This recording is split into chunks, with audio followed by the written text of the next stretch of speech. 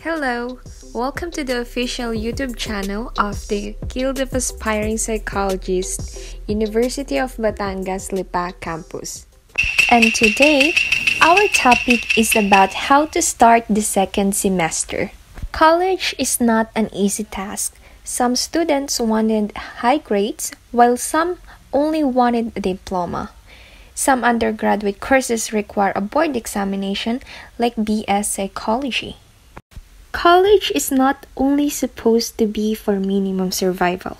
It is about learning the essentials of your course, where you want to excel, what you want to learn, and what you want to set yourself in the future. Each semester is a battle. The first thing to remember is what happened in the first semester shall pass. Whether you got high grades or low grades, you should focus on your present.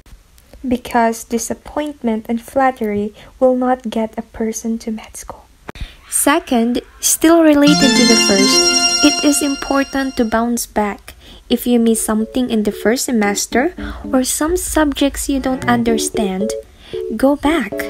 Make new goals, new study habits, because like a psychology program, whether you like it or not, you will face research topics here and there.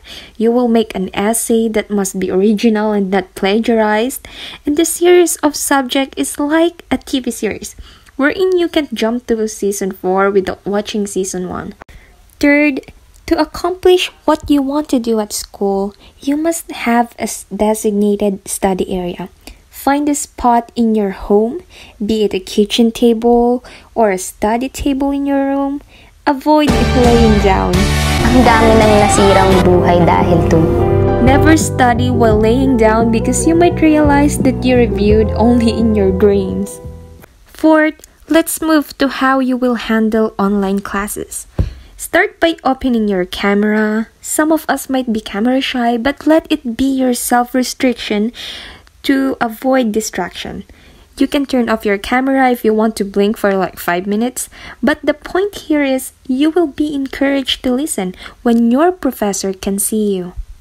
The fifth is, as we all know, the traditional mode of classes might happen again one of these days, probably next semester or in the middle of a semester. It is important to be prepared because it is very strict.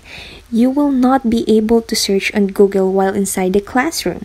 And the actual fifth tip is always to take notes because some professors do exams in their own unique ways.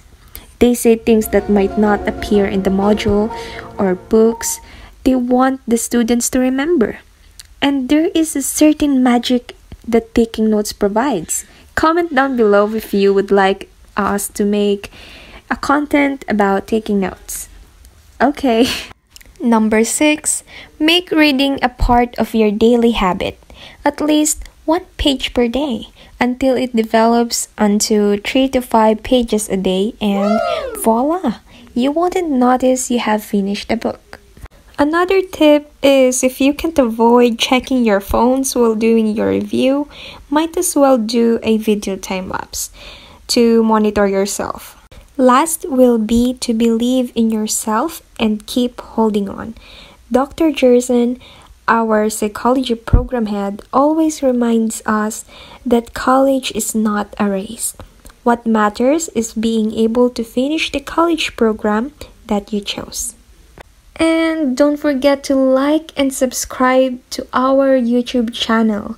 And if you study here in the University of Batangas Lipa or anywhere you are, you can comment down below what content we must do next.